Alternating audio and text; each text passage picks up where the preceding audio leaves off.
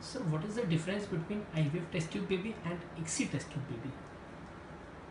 Okay, first of all, when you tell me test tube baby is a myth and a misnomer.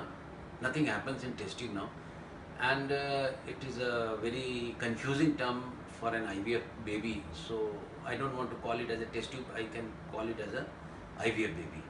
Now IVF can be done in two ways. How IVF we do and why we do IVF. See, this is the uterus of a lady, and these are the two fallopian tubes. There are two ovaries, one on each side, and from the ovary the egg comes into the tube, sperm goes through vagina and it meets in the tube. So life begins in the tube, that is the embryo. After 5 days it goes into the uterine cavity as a blastocyst, and then it gets implanted and a pregnancy takes place. This is the common thing which happens in natural way. Now, if for any reason, this fertilization or union of the seeds is not taking place, maybe due to fault in the tube, maybe due to fault in the eggs, they might be poor or not coming into the tube, or the sperms are not in good quality. So, this is not happening. So, what we do in IVF, we take out the eggs by an ultrasound machine with a needle without any surgery, eggs into a dish.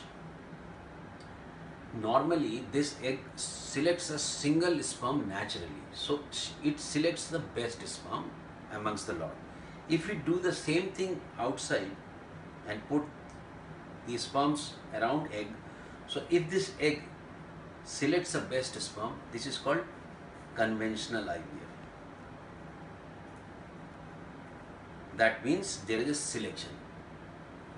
Now sometimes these sperms are not good, or any reason the egg is not accepting the sperm. So there will not be a fertilization. So whole program will be a flop show. So to avoid that, nowadays what we do, this egg is being held under microscope, which is called micromanipulator. This is the micromanipulator we have, and this is the, you can see there is a stick, there is another stick there. With one stick there is a needle, another stick there is a needle. With one side we hold the egg, and with another needle we inject a single sperm inside. That means there is a union of egg and sperm. So there is a forced fertilization. So when a sperm is injected inside the egg, so it is an intra, that is inside, cytoplasm inside the egg. Sperm means sperm and injection, that is called intra-sperm cytoplasmic sperm injection, that is ICSI. So in both ways we are achieving in vitro fertilization. One way is conventional, another way is by ICSI. So the difference is making a fertilized egg in a natural environment, natural way, but outside the body is conventional IVF. But when we do intracytoplasmic sperm injection, it is called ICSI. What happens with this embryo? This embryo usually grows in fallopian tube. Now, as we are making it outside, so I have to give a good environment, same like uterine tube. These are the incubators. This is a new. You can see there are two dishes, and inside the dish you can see small droplets, and under that droplet the eggs are there. The fertilized eggs are there, and you can see there are multiple chambers. With this chamber, each chamber is acting as a fallopian tube of each patient. So you are making these different patients in a different segment. So I should not disturb that patient with that patient when I open this. It is for this same thing. In the same way, we have a conventional incubator also. This incubator is a bit bigger one, and we keep inside the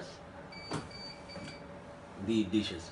So all temperature, carbon dioxide and oxygen, here also temperature, carbon dioxide and oxygen, we maintain that, so that this embryo should grow. When it grows from day 0 to day 5, on day 2 and day 3 there is a block. Only those are better they grow.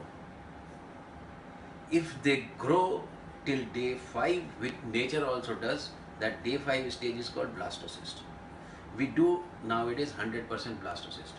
Blastocyst can be produced either by simple IVF, conventional IVF, or ICSI. This is the difference between ICSI and IVF, but both are the forms of in vitro fertilization.